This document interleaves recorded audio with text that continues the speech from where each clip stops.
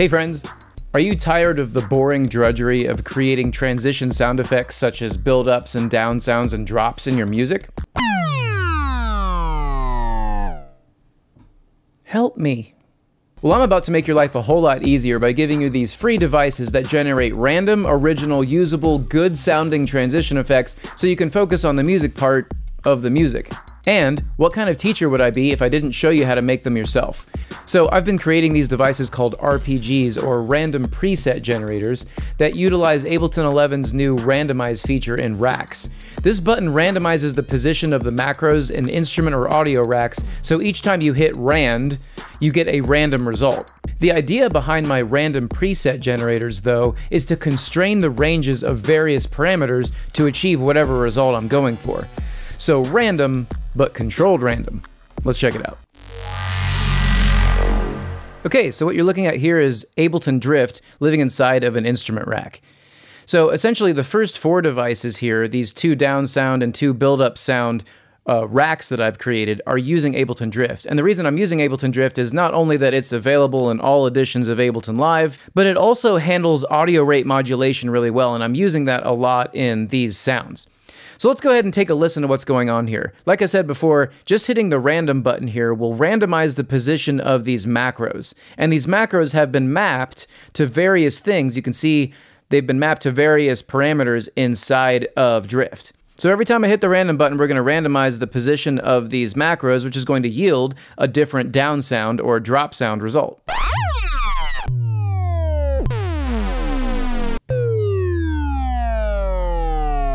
I can't believe I didn't do this up until now. One of my least favorite things to do is to sit and mess with the sound forever. Instead of being able to work on like the musical aspect of something, this just makes this so much faster. Just every time I hit random, I'm getting a different usable down sound, right? It's awesome. So that's what this one sounds like. This next one, this is a different down sound generator, and I'm kind of using a different design principle to create this one. So this is focusing more on FM sounds.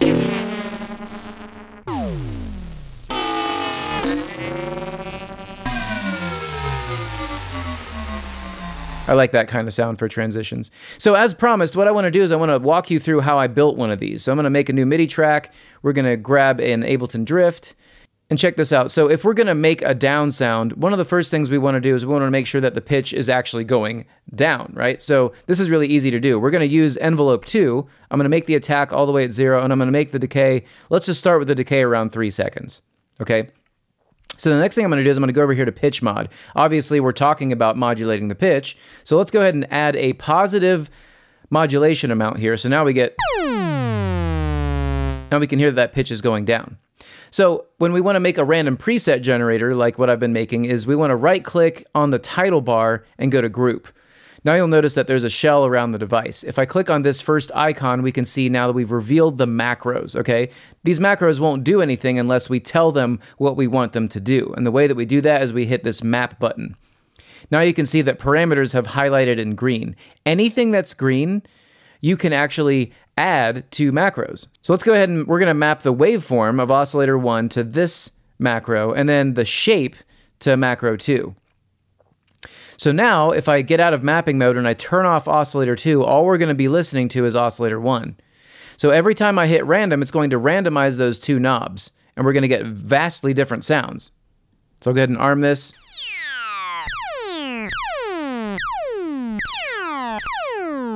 Right, so we're getting different sounds already, but we need a lot more variety going on here. So the next thing we're going to do is we're going to look at using oscillator 2, but this time with oscillator 2, I want to leave it on a sine waveform, and I want to drop it way down in octaves, okay? The reason I want to do that is I want to have a nice underlayment, if you will, of sine waveform, so we get that kind of like bass drop kind of sound, right? So I don't want this to change. No matter what I do with random, I want that aspect of the sound to always be the same.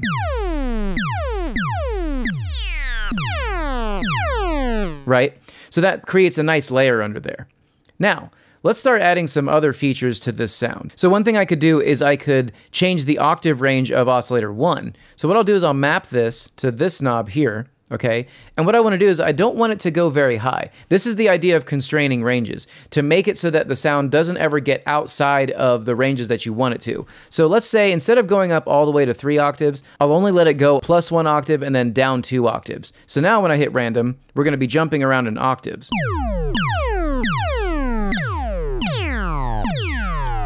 So this is really going to create a vastly different sound depending upon what octave range that first oscillator is. And remember, oscillator 1 is getting a lot of modulation already from other places. So speaking of modulation, let's try something else. Shape can actually be a variable control, and depending upon how the shape control moves through time, it makes a sound very different. So what I'd like to do is actually go over to the mod section, and I want to add this envelope, envelope 2, to oscillator 1's wave shape control. So let's go ahead and do that. We're going to choose mod, and instead of using the mod wheel, we're going to use envelope 2, okay? And then for the destination, we're going to choose shape. So oscillator 1 shape. So with the shape all the way up like that, let's go ahead and hit random a couple times and take a listen. Now we can see the oscilloscope start to move. What that means is that we're navigating through this wave shape. Let's maybe listen to one that has a more apparent result. Okay, now we hear one that's really got an apparent result, and we can see on the oscilloscope that move. Now you can't see the shape control itself move over time. It's not going to show that animation, but you can easily see it inside the oscilloscope. Awesome. So that's a really nice modulation, so we're going to leave that there. Now with all transition sounds, they always sound better to me when they have some sort of stereo element to them. So we're going to go over to the mode here, and let's just go ahead and choose either stereo or unison. Let's just choose unison, and you can see that this is a variable control. So what I'll do is yet again go over to map, and I'll map this to this knob here. So now if I hit random a couple times, we can now hear, oh yeah, we've got stereo now.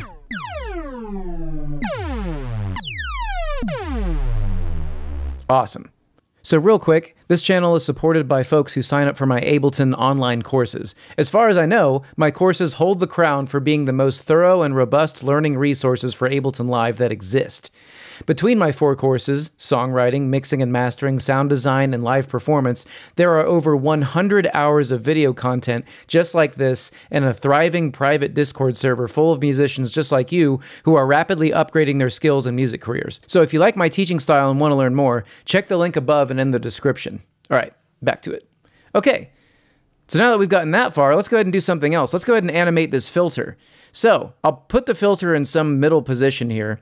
And the next thing I'll do is I want to use the LFO to modulate the filter position. So what we'll do is we'll take this modulation off and we'll add 100% LFO modulation. Now take a listen. We can hear that LFO is moving, but it's moving very slow. So let's turn the rate up a little bit. Okay, so now we've got a fast LFO modulation. So the next thing that I want to do is I want to map that actually to my random preset generator controls by clicking on the rate, and then I'll map it here. Now, if it's super slow, it's going to be hard to hear this. So yet again, we need to constrain this range. Let's go ahead and say that we'll start at 7 Hertz and we'll go all the way up to the highest amount. So now when I hit random,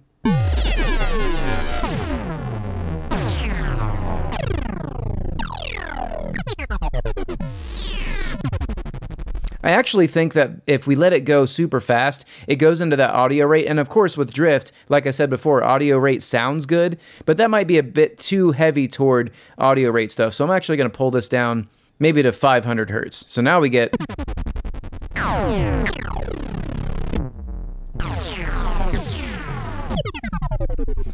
Nice. Okay. So let's go ahead and add a little bit of resonance to that filter to make up for when it's kind of down lower. Now with resonance up, you can hear that we're kind of adding back energy where we've taken energy away, so we're not really changing in volume too much. Okay, so something else we can do is we can actually change the amount of the LFO with a modulator. And so what I'm going to do is I'm going to choose envelope 2, and as you can see, envelope 2 has a 3-second decay rate at this moment. So what that means is we can dynamically change the effect that the LFO has over the sound over time. So if I turn this all the way up, take a listen. Notice that the LFO over time loses its ability to animate the filter. So what we can do is we can actually add a random element of that. So let's go ahead and say, all right, cool, 100%, we'll map that here. So now I want to make sure that I don't go under 100%. I want it to be at least 0 or above, okay? So now, check this out. With every new sound, in fact, let's go ahead and push this up to about 50% so we at least have some or a lot.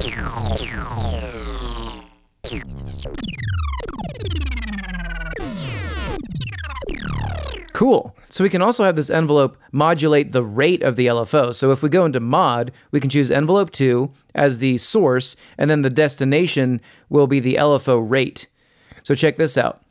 This will essentially be a multiplier.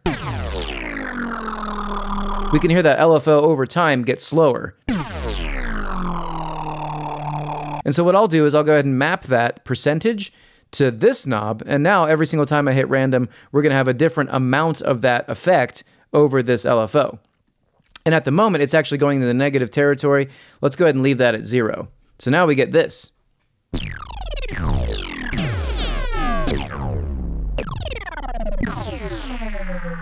Radical. Okay, so now the final control is maybe the thing that will have the biggest effect over this sound, and I saved it for last so that you don't get confused. Essentially, if I change the decay rate of envelope 2, because envelope 2 has an effect over so many things, it's really going to drastically alter the sound. So at longer decay rates, we get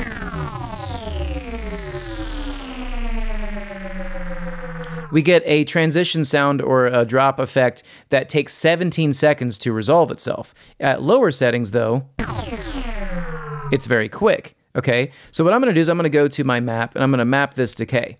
Now, this is a really important control to get right. If I leave it how it is now, and I hit random until it's like really short, take a listen. We don't hear a down sound because the decay rate is too fast. So again, we need to make sure we're constraining ranges. Let's say that 1 second, maybe 1.5 seconds is the lowest that will allow this sound to go. And then 60 seconds, sure, we'll let it go all the way up that high. So now, if I hit random,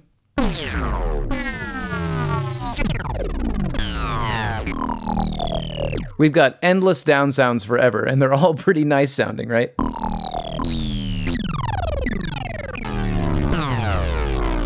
Rad. Now, what I'll do is I'll go ahead and say, all right, this is now my random preset generator, and this will be drift variation or something. I don't know. By the way, make sure you're using your categories here. I'm going to add this to my RPG category here, and you can see that I have them all conveniently laid out right here. Awesome. So that's the design principle for making these transition sound random preset generators. Now, something else I want to show you is you might be like, well, I want to make a build-up sound. I have a couple build-up sounds, but let's just go ahead and use this preset to show you how that's done. This is actually super simple. As you can see, when we're thinking about making a down sound or a drop, what do we mean when we say drop? We mean that there is a sound that is losing energy over time, so it's kind of going down in pitch. So instead, all we have to do is just reverse this. What I'm doing is I'm saying, okay, instead of pitch mod going down, we're actually going to take the pitch mod and go up with it, right? So now, we can hear that the pitch is now going up. I'll hit random a couple times.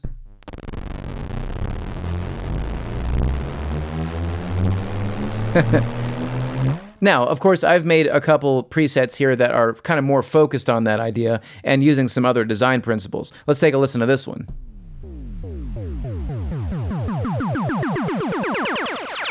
This one's utilizing some noise, and you can see that envelope 1 is actually a slow attack, so it's going out of nothing, right? There's no sound right away, and then it comes in over time. Right? And then this one's kind of taking advantage of more like audio rate modulation or AM sounds.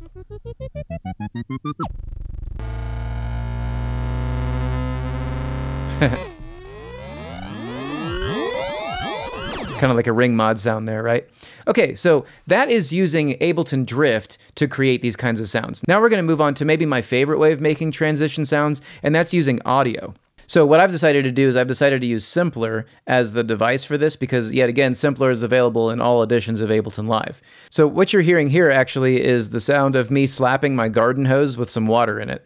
Now what I've done, of course, is I've mapped a bunch of different parameters inside of Simpler to make it so that no matter what I do, whenever I hit random here, I'm going to get a down sound. So take a listen.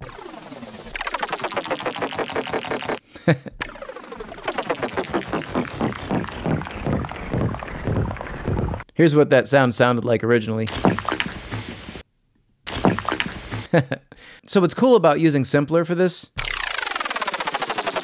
is that you could drag and drop any audio into this random preset generator here, and it will create a down sound for you. And each one's going to be unique depending upon what audio you drop into here. So I could go up here, for example, and choose elephant. I don't know if I have any samples that are elephants, but let's find out. Elephant bass. Okay, I'll drag and drop that into here. Now, if I hit random a bunch of times,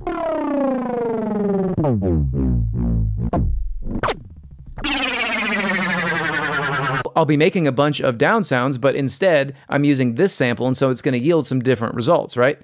Pretty sweet. So let's go ahead and move on to this one. This is just the sound of my coffee machine in the morning, but you can see I've added a bunch more parameters here. Let's go ahead and hit random a bunch of times.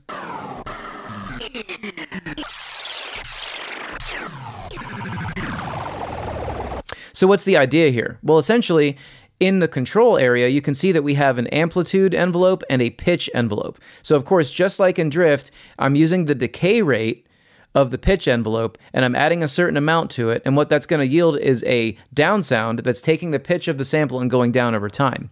In this case, I've used a lot of the LFO here, and then I've made a bunch of up sounds, or up sound presets here. And you can use my samples if you want, just by hitting random and getting a bunch of different results, but I think these are really useful just by grabbing a random sample and dropping it in there. And it doesn't have to be a long sample either. You could use a drum sample. And what we're gonna do is we're just gonna grab a random, let's just grab a clap. So just a random clap here is gonna yield a different result, but you have to be careful because you may need to turn the volume down a little bit. I'll hit random a bunch of times. Oh, check it out, I'll just hot swap the sample.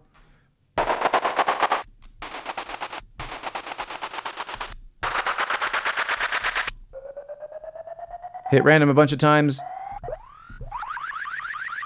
Now, these are very raw sounds, okay? One other thing I wanted to show you is that I've also decided to include a couple of effects so that you can drag and drop these effects afterwards. So here's random delay. Now, I'm not going to go through all the things that created this random delay, but I just randomized a bunch of parameters, and now you can get...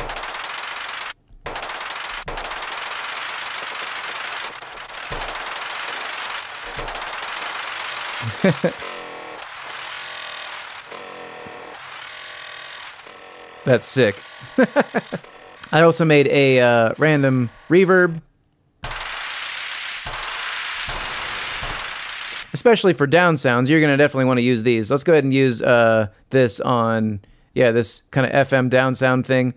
Now, what you could do is you could hit random for both of these. In fact, let's do this. Let's go ahead and hit key, and I will key map my Q key to the random of both of these together. And now we're going to get some interesting random results from both of these instruments at once.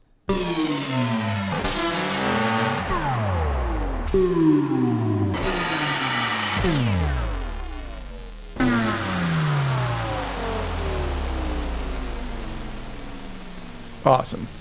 Cool, so if you want this pack of random preset generators, the link is up here. It's also down in the description and comments. As always, if Ableton's your thing, it's my thing too. So make sure you like, comment, subscribe. You know what to do. Much love, everybody. See you next time.